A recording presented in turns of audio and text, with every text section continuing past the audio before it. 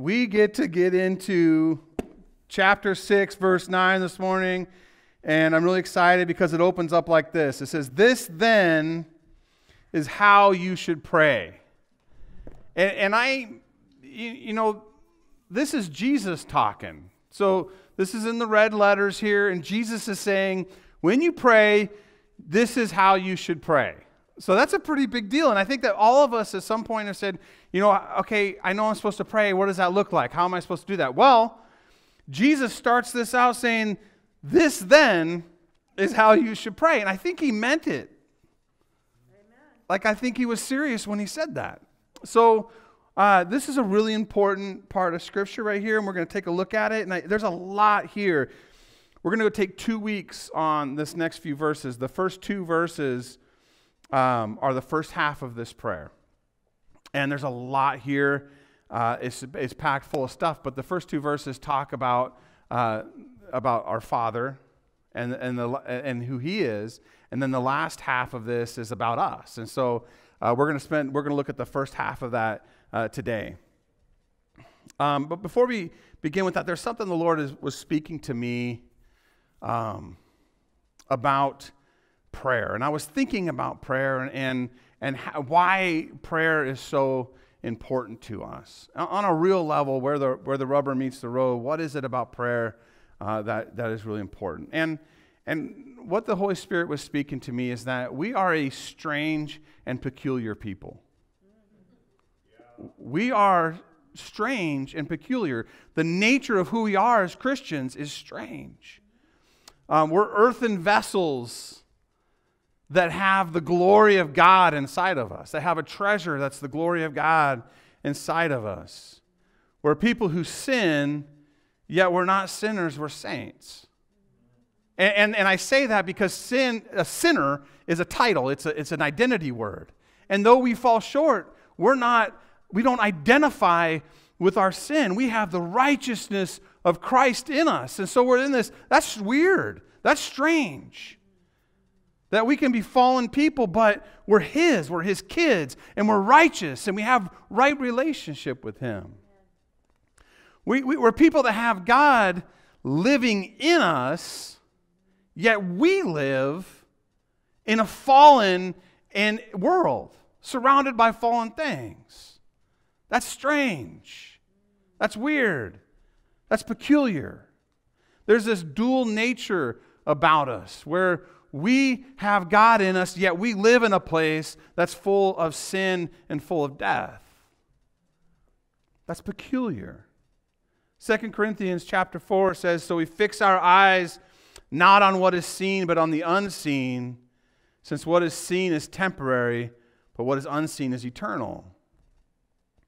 So we strive to keep our eyes on things that are not seen. That's peculiar. Usually eyes are used to see things. But we're called to be a people that see the unseen. Amen. To keep our eyes on the unseen things. And we strive to keep our eyes on the unseen, on the eternal things, the things of God. Amen. Yet we live our lives in a place surrounded by seen temporary things that are falling away. Every day we live our lives surrounded by things that are decaying and are temporary and don't matter. So we're eternal people living in a temporary place. And that's peculiar. So we're supposed to see the unseen things and keep our eyes on those things, but we're surrounded by seen things that are temporary. So that's hard. That's really hard. So we're in this war. It says our flesh wages war against the Spirit and the Spirit against the flesh. That's hard. And if it isn't hard for you, examine your life, because maybe you're not doing it right. I feel comfortable saying that because I'm not talking to a particular person. But if it's easy, I had a poster when I was a kid that said, if you haven't bumped shoulders with the devil today, maybe you're going in the same direction.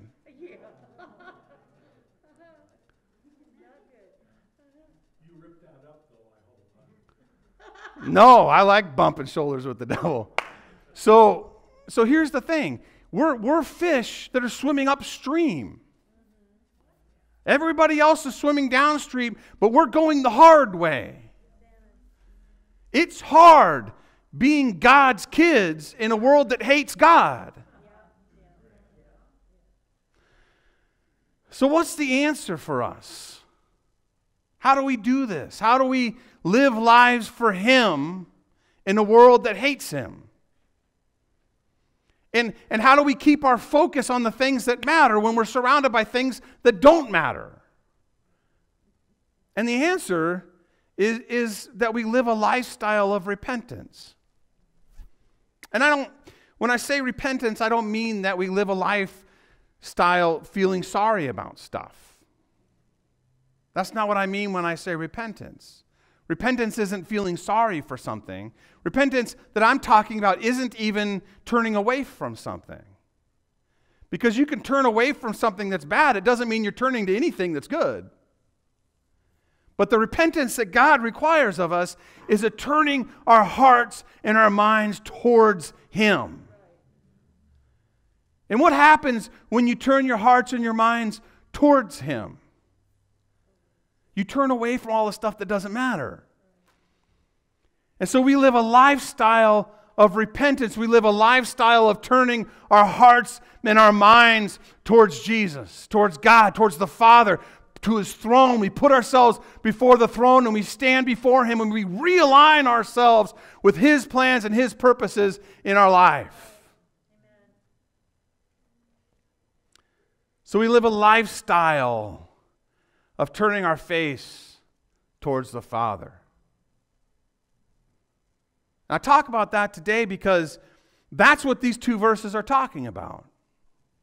The first two verses, the first half of this prayer that Jesus gives us, the first half of this outline, is about this type of repentance, about turning and realigning our thinking and our eyes on the Father.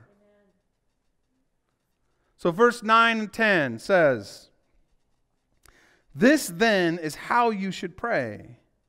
Our Father in heaven, holy be your name, hallowed be your name, your kingdom come, your will be done on earth as it is in heaven." Amen? So our Father in heaven.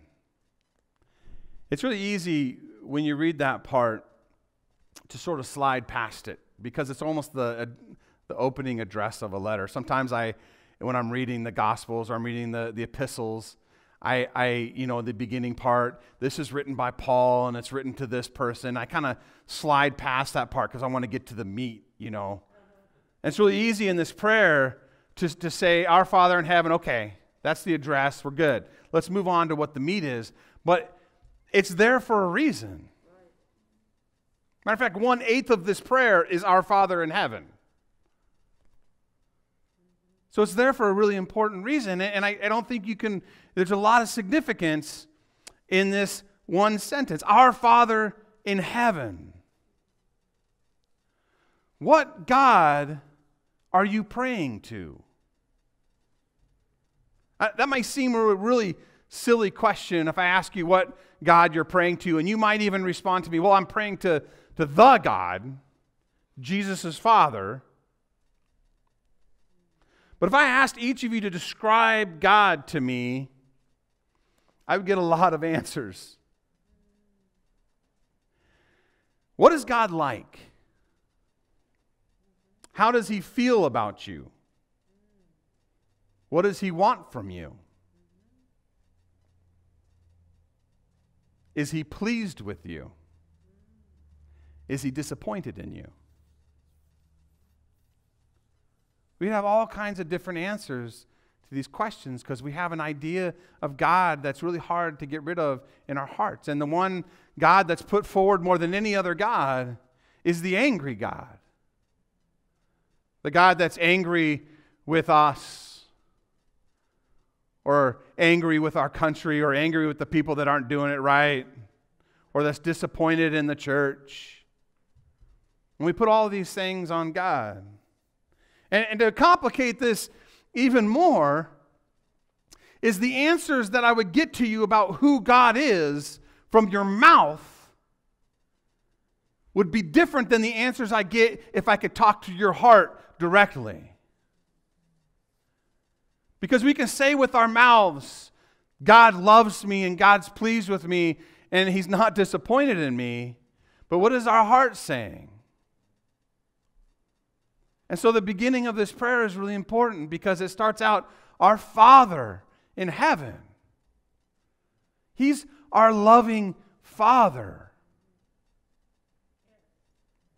That part of the prayer isn't just there so God knows who to send the letter to. He included it because it's important for us on a daily basis as we pray to start out recognizing who God is in our lives. He is our loving Father. In Matthew 7, verse 9, it says, "Which of you, if your son asks for bread, will give him a stone? Or if he asks for a fish, will give him a snake? If you, then, though you are evil, know how to give good gifts to your children, how much more will your Father in heaven give good gifts to you, to those who ask Him?" Your Father knows how to give good gifts to you. I was a few years ago reading this scripture and struck me the idea that, if I ask Him for a fish, He's not going to give me a snake. But there are times in my life that I ask for a snake without realizing it because I don't know how to pray sometimes. And sometimes I ask for things that aren't good for me. But even when I ask for a snake, He doesn't give me a snake. He loves me enough to say no to some of my prayers. We have a loving Father. Hold on a minute here. My throat.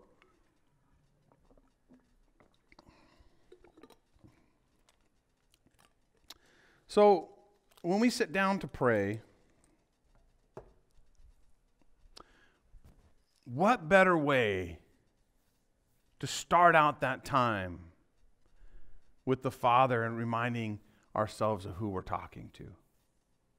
So when we come before Him and we say, "Father, you have been so good to me. You have blessed me. You have never let me down.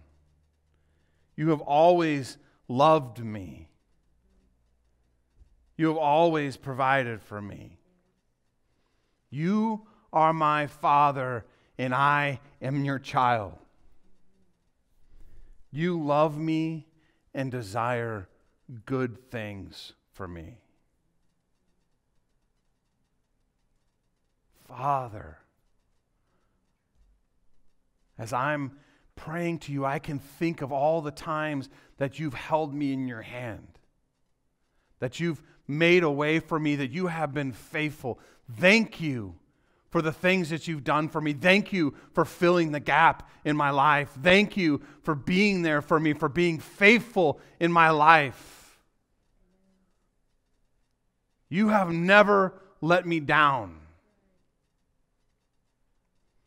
And you can feel the whole atmosphere in this room changes just by speaking those words out.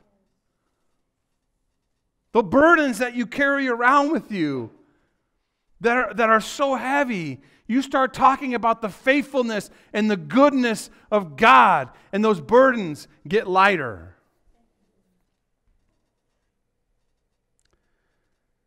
So we establish who He is in our life, that He's not a vengeful God. He's not an angry God. He's not disappointed in us. The Bible says there's no fear for us as we come into the presence of God because He is our Papa God. He's our Abba Father. So we establish that. And then we worship Him. The next part says, "Hallowed be your name." And hallowed is not a word that I use very often in my day-to-day life. right? It's kind of an archaic word, but it just means holy. Holy is your name. And holy means to be set apart. God stands alone. God does not have any competition. There's nothing that competes with God. The scripture says that God sits on his throne and laughs when his enemies conspire against him. God's not worried about stuff. He is above everything. He is above all. He is holy. He is unique, and he is separate from everything else because he is greater than all. There's no competition. I think it's easy for us to say that about God in the abstract. It's easier for us to say, yeah, the God that created the world, God stands alone. There's none like him.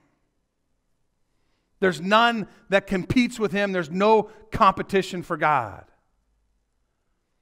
But I think this prayer is asking for us to be personal with this. In our lives, is God standing alone? Is he above everything? In our lives, is there anything that's competing with God for our attention, for our affection, and for our heart? Have we put anything up against his sovereignty in our lives? Is God holy in us? And that's hard. I'm telling you that the Christian walk demands humility because it's hard when God comes to you and asks you for something that's important to you. Are you willing to give it to him? We have very strong feelings about a lot of stuff. We live in a time right now. It's very difficult to walk the straight and narrow. It's very difficult to not get distracted by what's on the right and what's on the left. Because some stuff is easy to pick out. When the government is persecuting you and things are going against you and they're not doing things that you agree with and they're taking prayer out of the school and they're legalizing abortion and all these things that are against Christ, that's easy. And that I can see that stuff. But then on the other side, I have whole groups of Christian people that are reacting to that stuff poorly. And so you have to navigate the in-between those things. Because here's the thing. Jesus was a humble servant. And if your reaction is not humble service, but belligerent pride, you're probably not on the straight and narrow. It's hard. And the things that are hard aren't the obvious ones. The traps that are going to kill us are the righteous indignation traps, the prideful traps, the fighting back because we have to make a stand and we got to fight back traps. Because you do fight back and you do make a stand, but you do that like Jesus did, as a humble servant. You know what fighting looked like for Jesus? Dying on the cross. That's stuff that we got to figure out. And it's not easy. That's hard stuff. So, is he holy in our lives?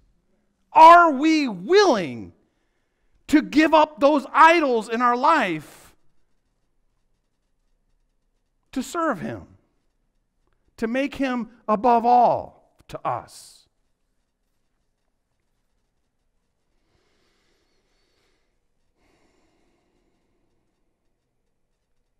He has to be holy in our lives. Your kingdom come and your will be done on earth as it is in heaven. You prayed this when I was a kid. I learned this prayer. I memorized it as a kid, which I think kids should do. But I used to wonder as a kid, because heaven meant something different to me when I was a kid. We're here on earth and God's out there somewhere, and he's doing stuff in heaven, but I'm saying your kingdom come and your will be done on earth as it is in heaven. So what's going on in heaven that he wants it to come here? What does that look like? And I had this weird idea, like what does that even mean, you know? But I want to take a moment and very briefly paint a picture of heaven and earth. And it's going to be a crude picture because I don't understand it very well. This is kind of deep stuff, right? That I don't think anybody really understands this very well. There are some that understand it better than I do, though. We think of heaven and earth as being these two different geographical locations. And while they're separate places, geographically they're the same. They overlap one another. But because of sin, we tore that connection between where God is and where we are. We broke relationship with him. Okay? But throughout history, there have been times when heaven touches earth. The tabernacle was a place where heaven touched earth. And all the things in the tabernacle were pictures and depictions of things that are heavenly places, like cherubim and angels and different things that they would, it was a type and a shadow. But heaven, God would meet us in the tabernacle, would meet man, and heaven would touch earth in the tabernacle. Jesus. Heaven touched earth wherever Jesus went. Jesus was a walking tabernacle. And that's why it was such a big deal when he said to the man, your sins are forgiven. Because you don't forgive sins just anywhere. You have to do that in the temple. Not at Larry's house. Wherever Jesus was meeting and people were gathering, you don't do that just anywhere. But Jesus was a living tabernacle. God, heaven touched earth wherever Jesus went. And he carried heaven around in him wherever he went. The kingdom of God and God's will walked inside Jesus wherever Jesus went.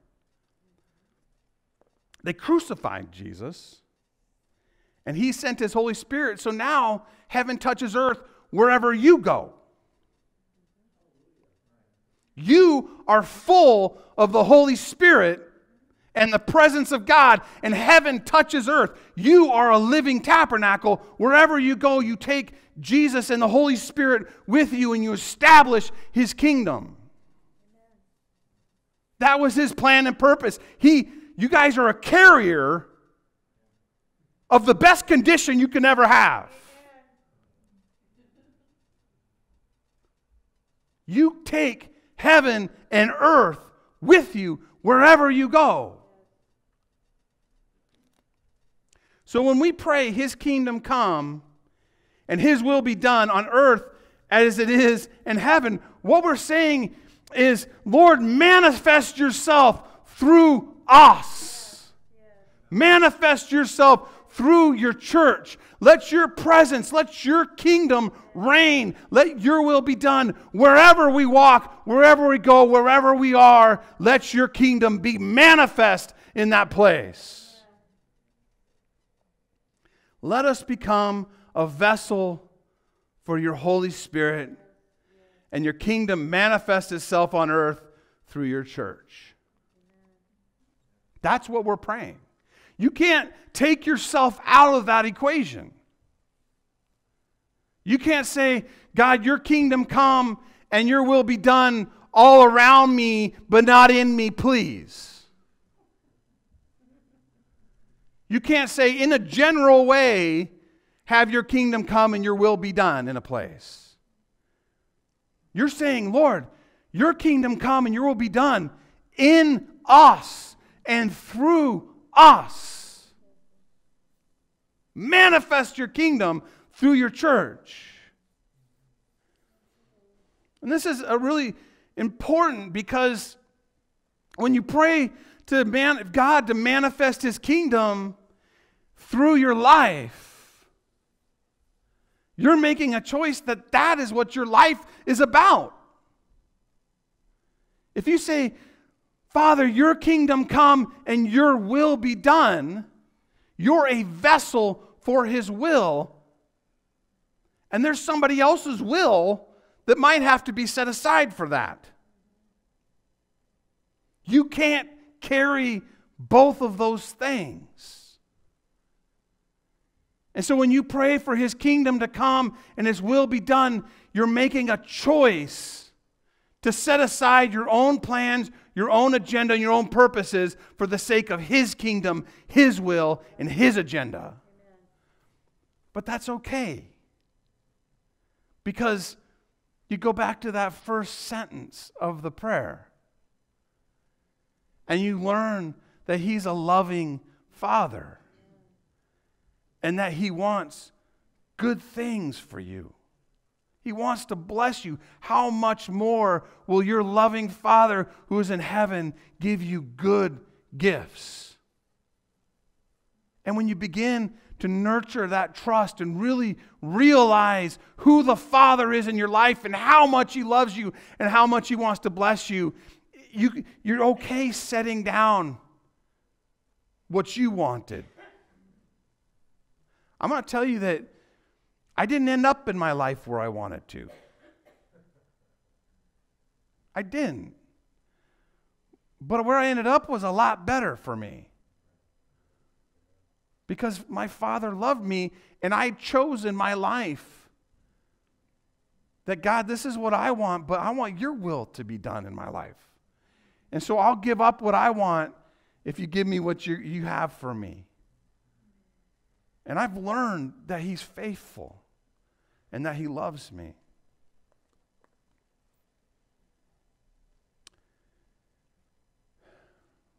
You can't establish God's kingdom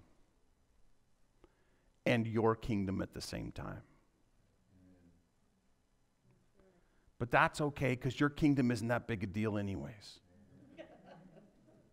Your kingdom isn't that big of a deal anyways. The question I have for you this morning is, are you willing to do that? Because that choice is before you.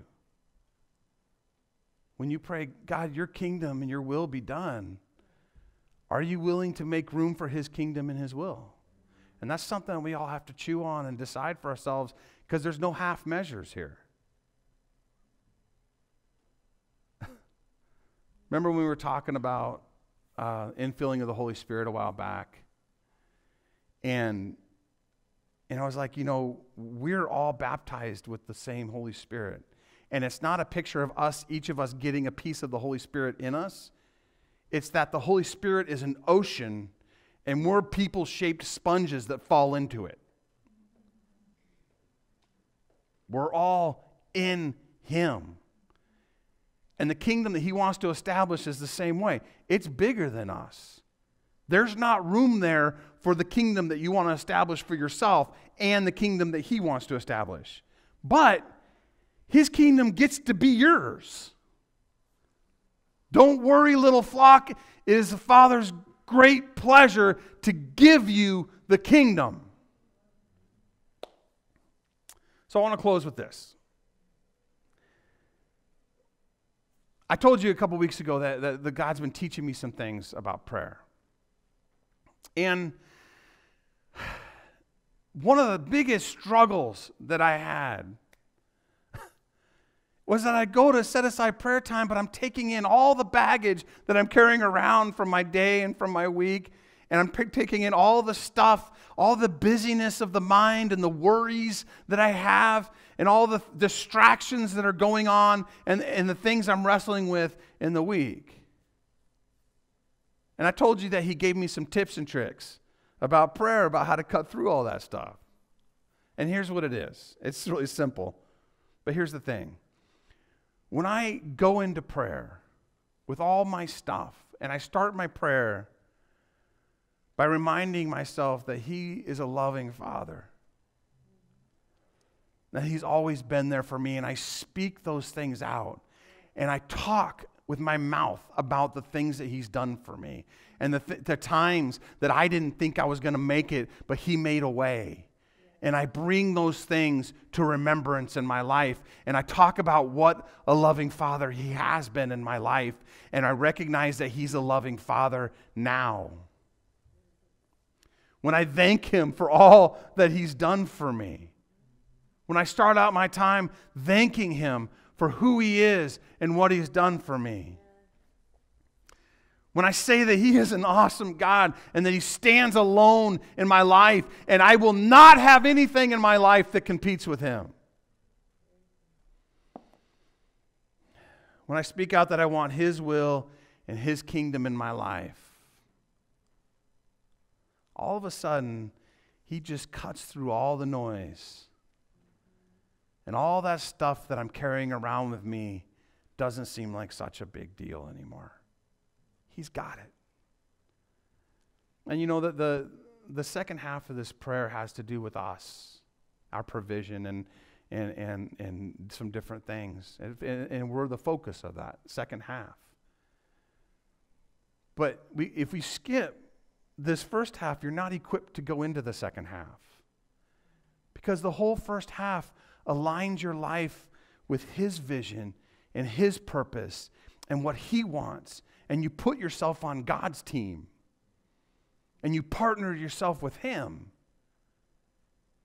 And then all of a sudden, going into that second half, like those things we're carrying around that were so heavy, they don't seem like such a big deal anymore.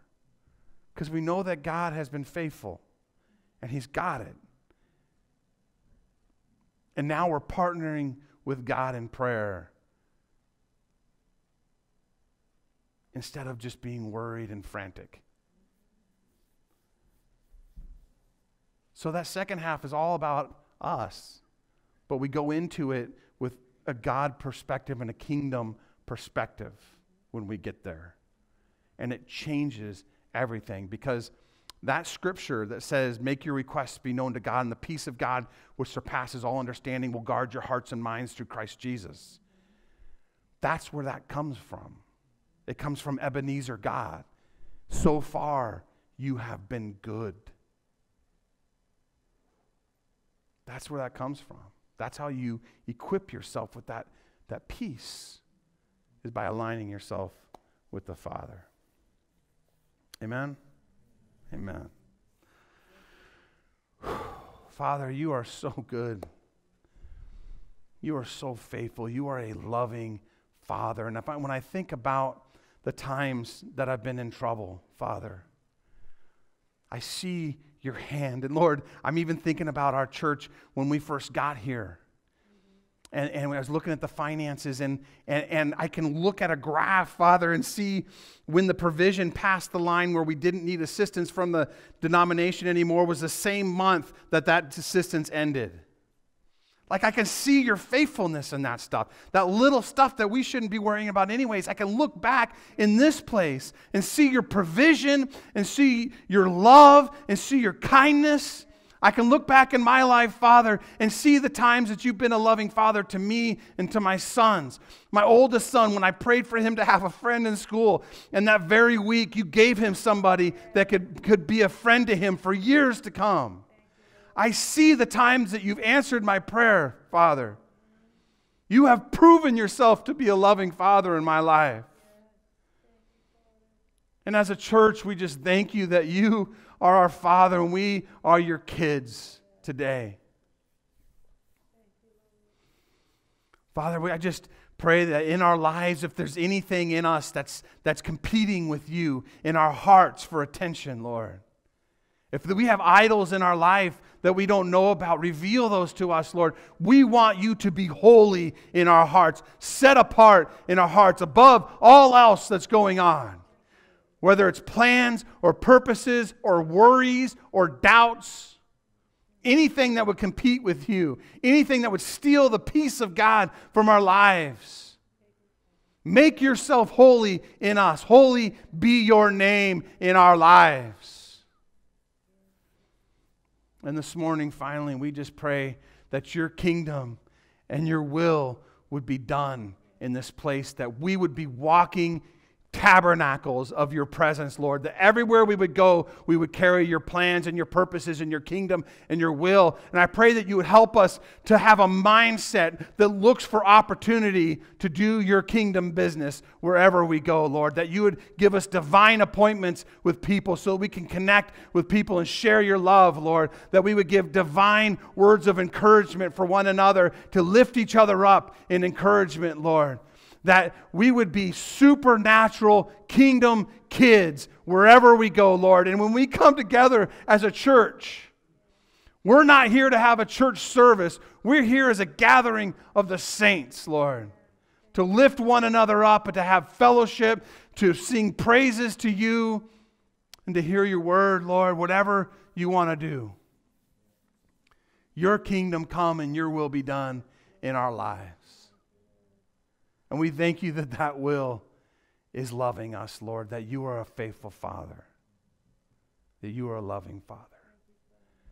And we thank you for that in Jesus' name. Amen? Amen. I love you guys.